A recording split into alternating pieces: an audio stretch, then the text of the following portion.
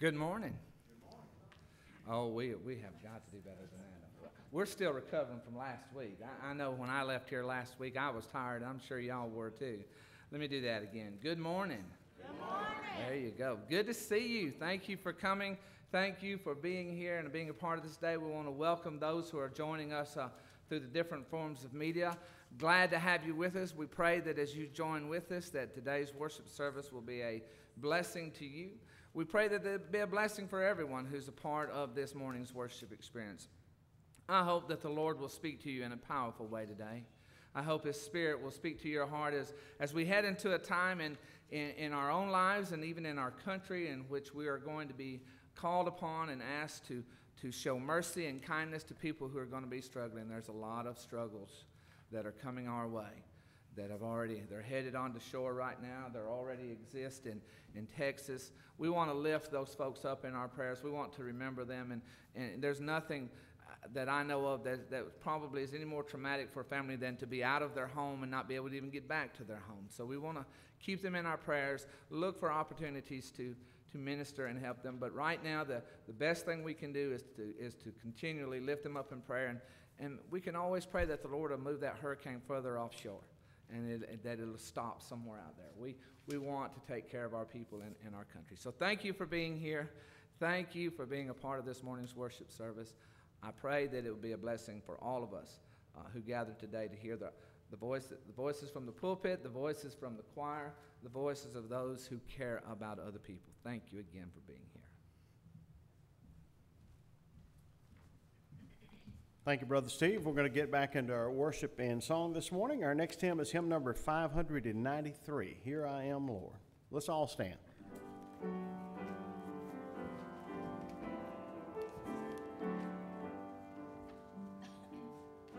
I, the Lord of sea and sky, I have heard my people cry, all who dwell in dark and sin, my hand will save.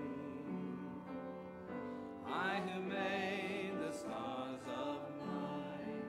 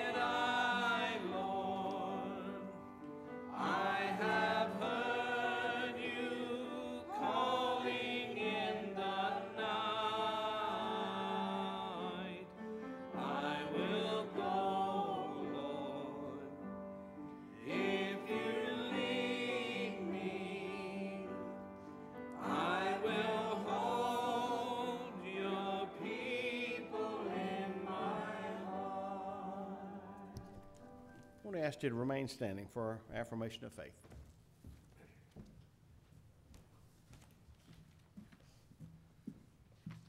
If you'll look in your bulletin, you can find this morning's affirmation of faith on page 885, in the bulletin, or in your hymnal at page 885. This morning we'll be doing the modern affirmation. Where the Spirit of the Lord is, there is the one true church, apostolic and universal, whose holy faith let us now declare. We believe in God the Father Almighty, infinite in wisdom, power, and love, whose mercy is over all his works, and whose will is ever directed to his children's good. We believe in Jesus Christ, Son of God and Son of man, the gift of the Father's unfailing grace, the ground of our hope, and the promise of our deliverance from sin and death. We believe in the Holy Spirit as the divine presence in our lives, whereby we are kept in perpetual remembrance of the truth of Christ, and find strength and help in time of need. We believe that this faith should manifest itself in the service of love, as set forth in the example of our blessed Lord, to the end that the kingdom of God may come upon the earth. Amen. You may be seated. Our next hymn is hymn number 437. 437. This is my song. We'll sing all verses.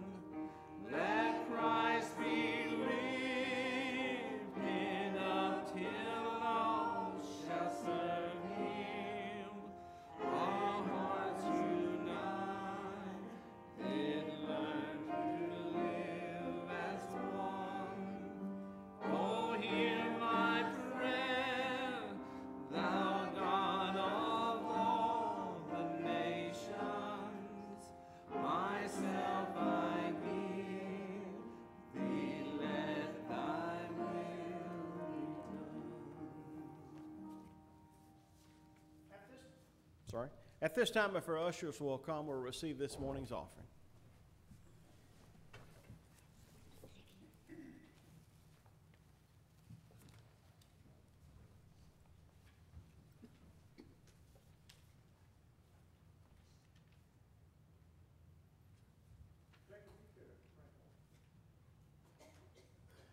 Father in heaven, thank you for allowing us to come here this morning, to God, to worship you and to give back to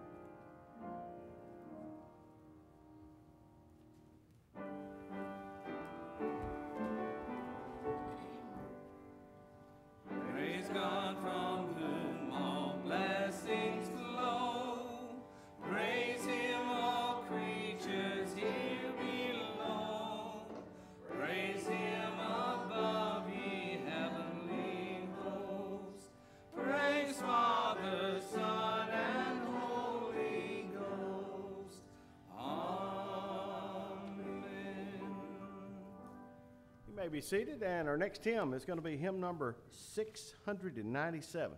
Hey, we got you a treat. Brother Steve's been promising us, since Kathy finally sang.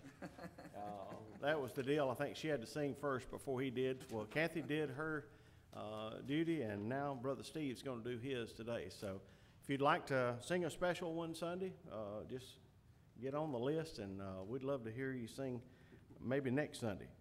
Here we go, 697.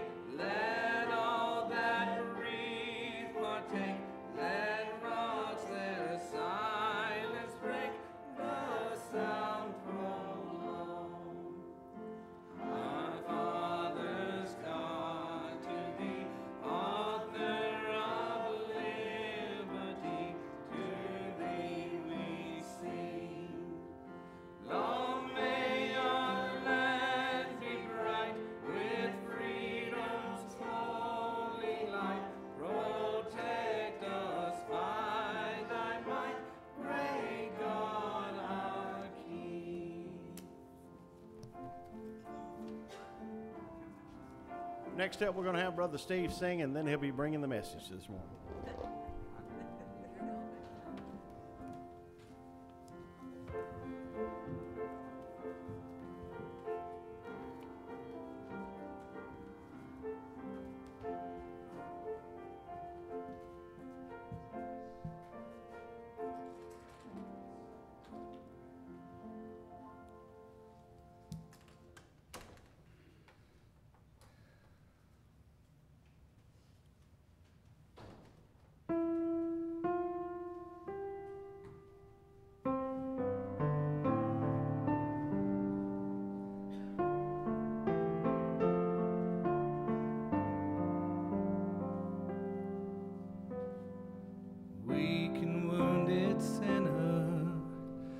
Lost and left to die. Oh, raise your head, for love is passing by. Come to Jesus, come to Jesus, come to Jesus and live. Now your burden's lifted and carried far away, and precious blood has washed away the stain. So sing to Jesus, sing to Jesus, sing to Jesus and live. Like a newborn baby, don't be afraid to crawl. Remember when we walk, sometimes we fall.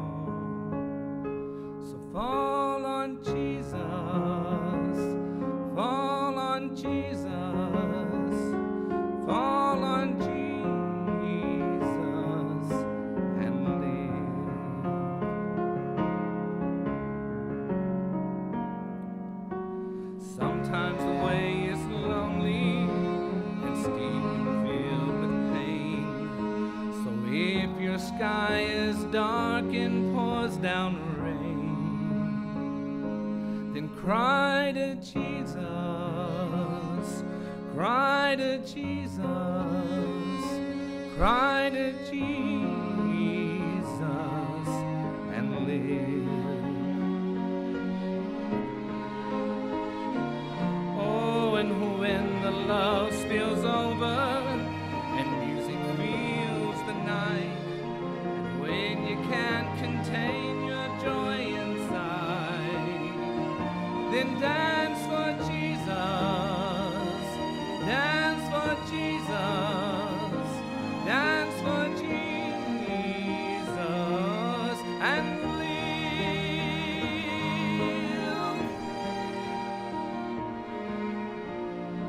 With your final heartbeat, kiss the world goodbye, then go in peace and laugh on glory's side. Fly to Jesus, fly to Jesus, fly to Jesus and live.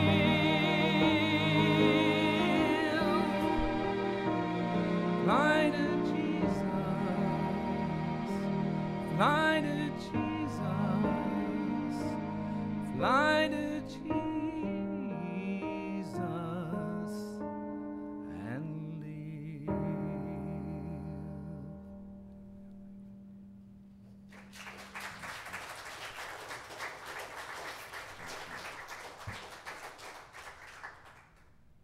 I think we should go home now. Nerves. I'll settle down, I guess, in just a minute. This morning we're going to be reading from two of the Gospels this morning that I think were applicable for this week. Most of the time I usually preach from the lectionary because I like what the lectionary does. It kind of takes us on a journey through the Scriptures. It gives us an opportunity to look behind and see what's been said and to anticipate what's coming forward. But this morning, due to the events that are ongoing in our world and in our lives, in the lives of so many even here today, the Lord just kind of led me this way, and this is where I'm going to go. Luke chapter 10, verses 25 through 37. Luke chapter 10, verses 25 through 37. And behold, a certain lawyer stood up and tested him, saying, Teacher, what shall I do to inherit eternal life? He said to him, What is written in the law? What is your reading of it? So he answered and said, You shall love the Lord your God with all your heart, with all your soul, with all your strength, and with all of your mind, and your neighbor as yourself. And he said to him, You have answered rightly. Do this and you will live. But he, wanting to justify himself, said to Jesus, And who is my neighbor? Then Jesus answered and said, A certain man went down from Jerusalem to Jericho and fell among thieves, who stripped him of his clothing, wounded him, and departed him, leaving him half dead. Now by chance a certain priest came down the road, and when he saw him, he passed by on the other side. Likewise a Levite, when he arrived at the place, came and looked and passed by on the other side. But a certain Samaritan, as he journeyed, came where he was, and when he saw him, he had compassion. So he went to him and bandaged his wounds, pouring on oil and wine, and he set him on his own animal, brought him to an inn, and took care of him. On the next day, when he departed, he took out 2 denarii, gave him to the innkeeper, and said to them, Take care of him, and whatever more you spend, I will come again, and I will repay you. So which of these 3 do you think was a neighbor to him who fell among the thieves? And he said to him, He who showed mercy on him. And Jesus said to him, Go now and do likewise. Now if you'll move to Matthew chapter 25, verses 31 through 46. Matthew 25, verses 31 through 46.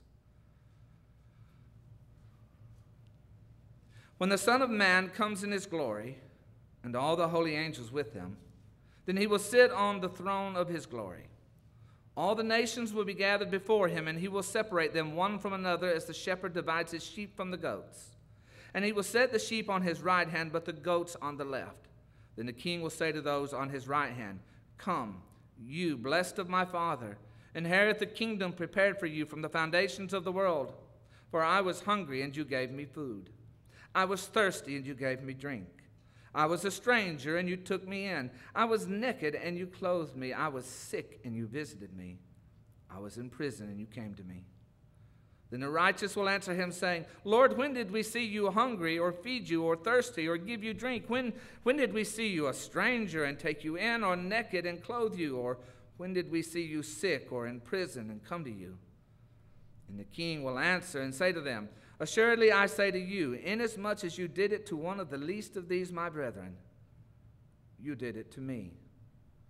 Then he will also say to those on his left hand, Depart from me, you cursed, into the everlasting fire prepared for the devil and his angels. For I was hungry, and you gave me no food.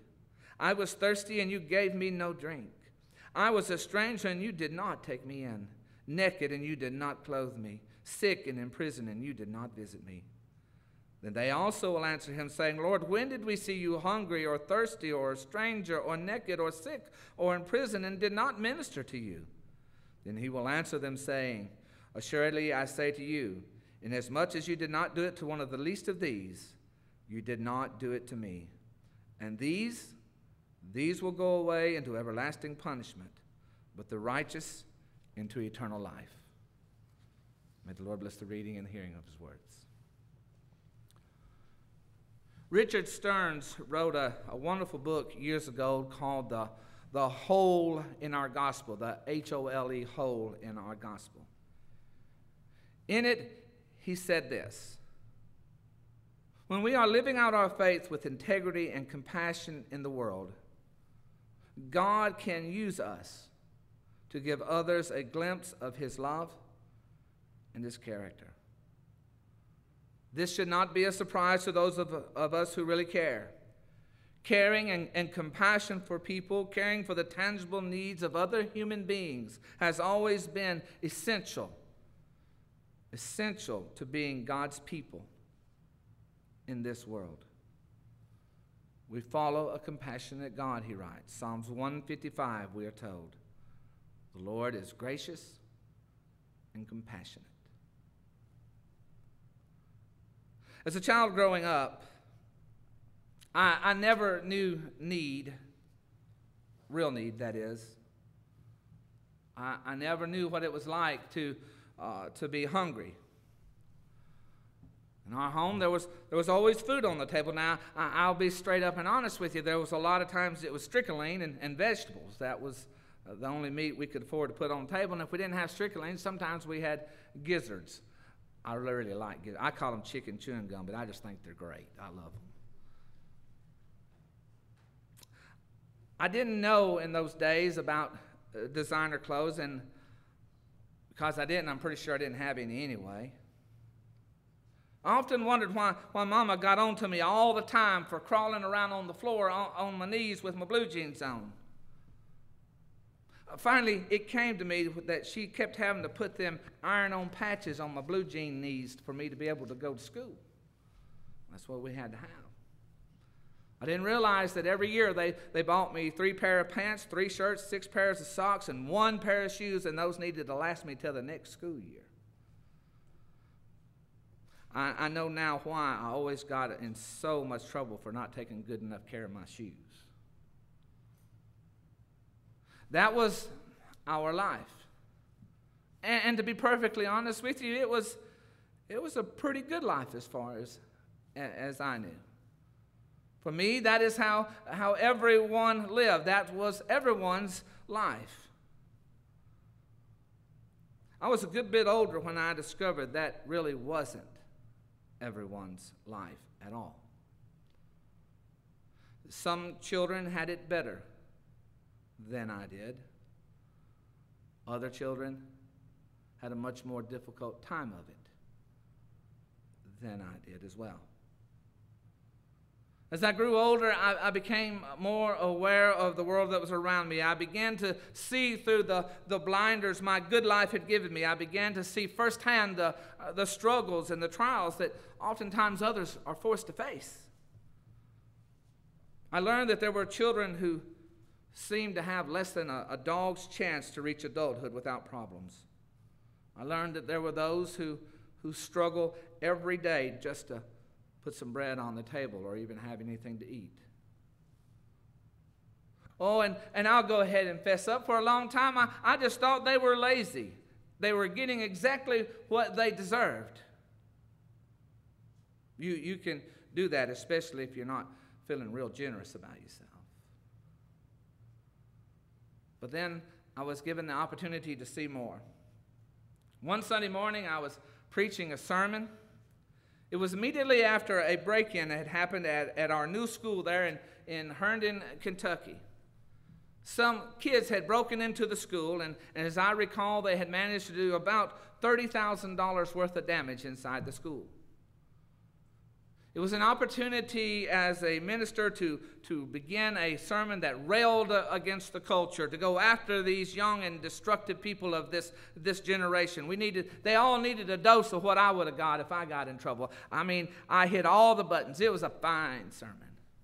I said all the right things, got some amens and even some good old pats on the back.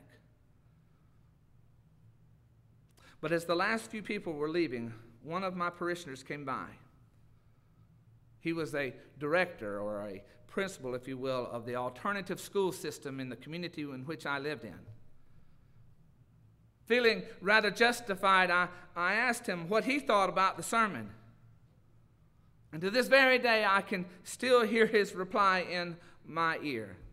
He said to me, "Brother Steve," kindly I might add,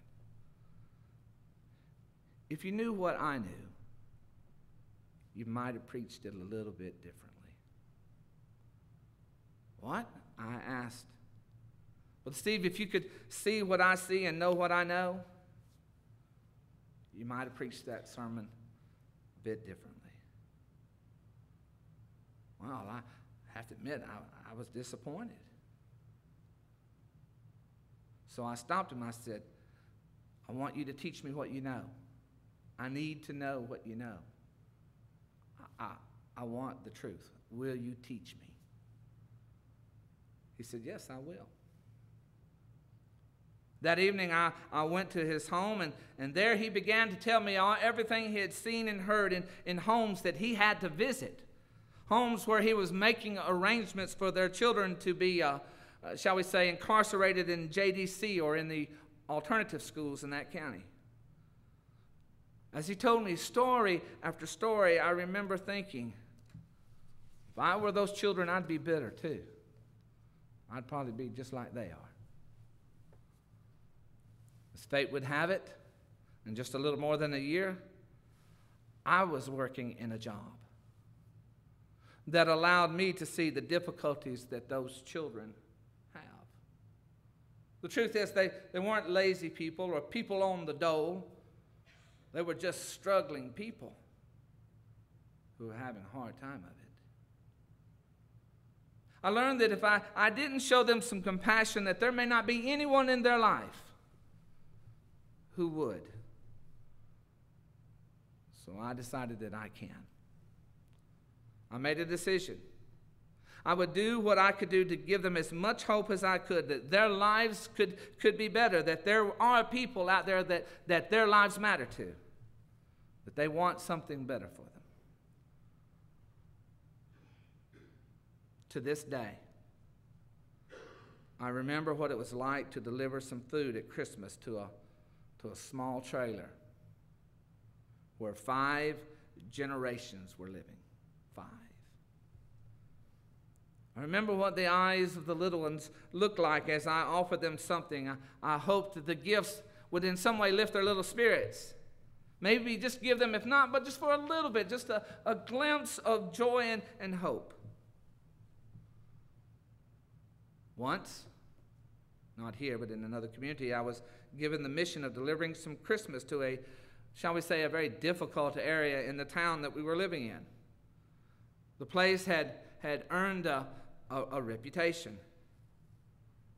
It wasn't the place to be for very long, I was told. Not too terribly safe there, they said to me. You need to get in and you need to get out as fast as you can. But I couldn't get in or get out all that fast because I had several items to bring, so I was a bit apprehensive. As I drove into the community and finally found the place, I made my way to the door and I knocked on it. The door opened and there she was. She was about that tall when the door opened. She looked at me as though she was scared to death. I was a scary presence. "Is your mama here?" I said to the little girl. "No," she said. "Well, where is your mama?" She said, "My mama's not here, but my grandmama is here. Can I speak to her?" I asked. Without a word, she turned and left me standing outside the door. I began checking out my surroundings, seeing if I was still safe or not. The grandmother finally made her way to the door, and she stood behind the door, and she looked as frightened as the child did. I will never wear black pants, a black suit coat, and a tie in a neighborhood like that ever again. "Ma'am," I said, "I'm really just here to give the little one something for Christmas." It isn't difficult, is it, to understand how Jesus felt? How Jesus felt about seeing the needs of others, especially others who needed someone to help them. How often do we read the words? How often will you find this passage, "And he had compassion on them"? How many times do we see Jesus reaching out to and into the lives of the forlorn, those who were locked in some type of struggle? How often does he show mercy even to the ones his own kind would not have shown mercy toward? Jesus was clear. There is no ambiguity here. As his followers, we are called upon to exemplify the same compassion he demonstrated in and to the world that we find ourselves living in. We learn in our Matthew text today that call is so important that failing to do so has the means to determine how we will be separated from the rest during judgment or at judgment. Must be really important. Jesus never seemed to pass up an opportunity to help others, Gentiles and Jews alike. We see in the story of the Good Samaritan that Christ extols the one who stops to lend his aid. Jesus taught us that our faith was not simply a confession of who he was. It wasn't simply coming to the point you can say that you believe in him. Jesus taught us plainly that our faith needs to have a witness with it. It needs more than words. It needs actions and responses to and in the world around us. Our faith is not to be hidden from the world, but instead, as he has said before, a light unto the world, right? It was April 27th, 2011. You might remember that day. It was the day that all the tornadoes passed through our area.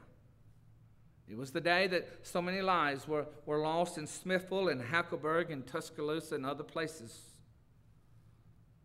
Some of you may remember that tornado passed through Belmont that day, and it only missed my home by just a couple hundred yards is all.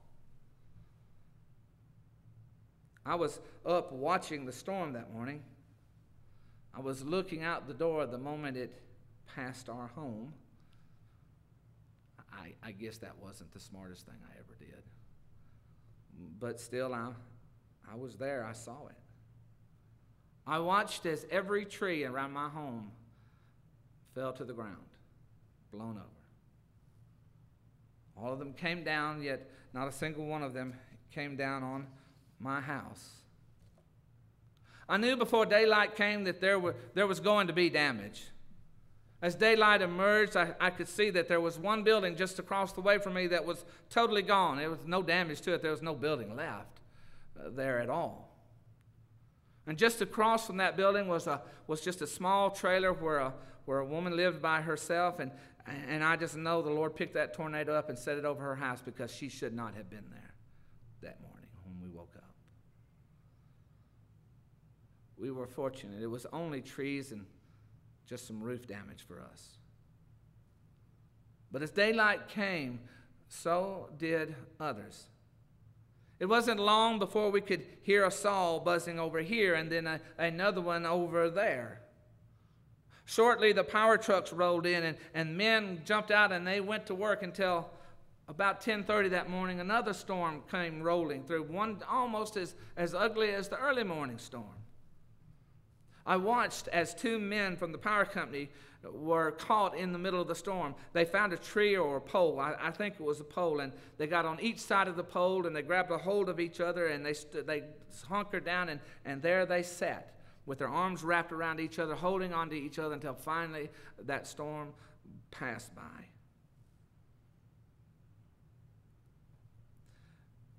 The storm got all the other trees we had left.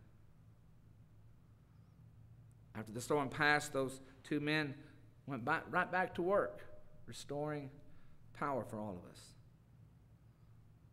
The next morning, we could hear what seemed to be like dozens of saws. Heavy equipment was rolling in. Work was beginning to take place. I was contemplating at the time how I could begin cleaning up our place and fixing the damage when all of a sudden there was a knock on my door and a ring of the doorbell, and there stood a little army of kids that had come to my door. I knew all of them. They were either former or current students. There were also children that I was rather certain had a relationship with the church. One of the boys opened this door and he said, "Mr. Kennedy, we've come to help you clean up your place if you'll let us." Girls and boys. The boys cut the trees and the girls hauled the tops away, and they piled them all up to be picked up later. Angie and I, of course, jumped out there with them. I had forgotten what it's like to be young. They liked to have killed me that morning, and that worked me so hard. But we were thankful for what they had done. We thanked them, but they were so busy moving on to the next project, I don't even know if they knew how much we appreciated it. I do remember thinking, though, this is exactly how God would want us to respond. This is how you give your faith meaning in the world that isn't sure whether or not this faith really matters at all. This is how faith lives.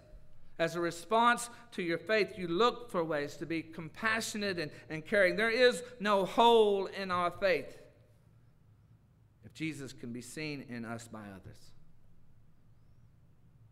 Jesus changed the world, but it wasn't just his words that changed the world. It's what he did that made this world different than it is today. It is what he did that made his words believable. You don't feed thousands of folks with a few loaves and some fish, or raise the dead, or give sight to the blind, or make the lame walk again, or live again yourself without power from above. Jesus' words were only words, but his life and his ministry validated all of his words. He made his promises and his words believable by the things that he did. You and I have only our words as well. We can talk about our faith. We can sing about our faith. But they are just words. Words, unless those words are spoken while we're making a difference in the lives of others, of the others we meet in this world who often need our help.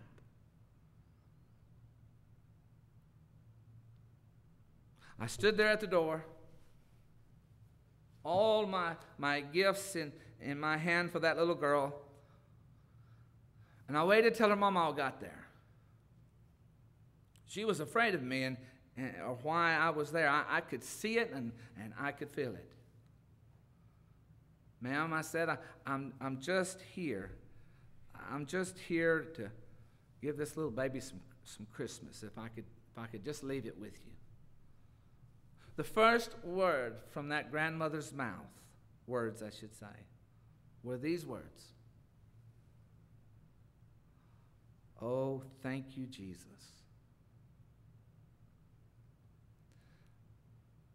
Ma'am, I said, I'll bring them into you if you'll let me. Yes, please do. And again, she began to say, oh, thank you, Jesus. Thank you, Jesus. She never stopped saying, thank you, Jesus, until I was preparing to leave. And I just said, I hope this helps you. She told me I had no way to do anything for her this year. Her mama's not in the picture anymore. Her daddy is in prison. Thank you, she said. You have no idea how much you helped. On the way home, I realized she never asked me my name, nor did I ask her her name. But then I realized it didn't matter. As long as she was thanking Jesus for what had happened in her home that day, that was the only thing that really mattered.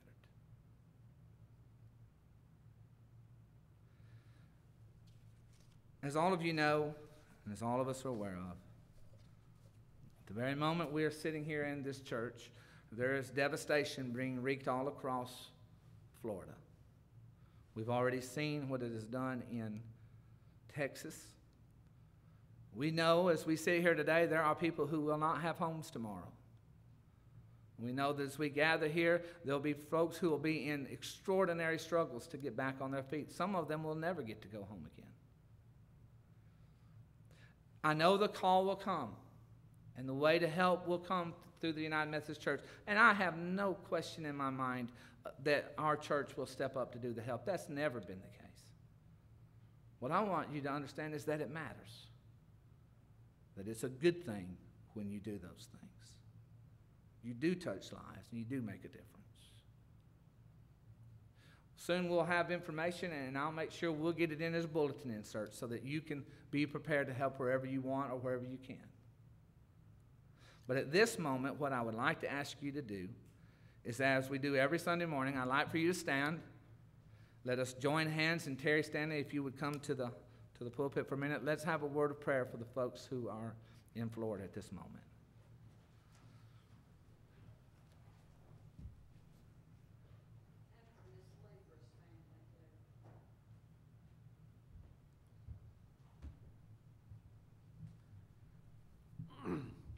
Let us pray. Dear Father in heaven, your word tells us it is more blessed to give than to receive. Dear Father, we have found ourselves on both sides of that situation. We have need, and people haven't met those needs. And it feels so good to have your people, to have you come and help us when we need help. Dear Father, we also find ourselves on the side where we help others. And oh, dear Father, your Spirit is so great. It is so wonderful when we feel your Spirit come upon us and bless us because we have given. Because we have given of ourselves. Dear Father, we know that there are people all over the world that needs you, that needs help. Dear Father, we pray that you will help us to reach out and meet those needs with your hands. And your hands only can meet these needs, dear Father, through us.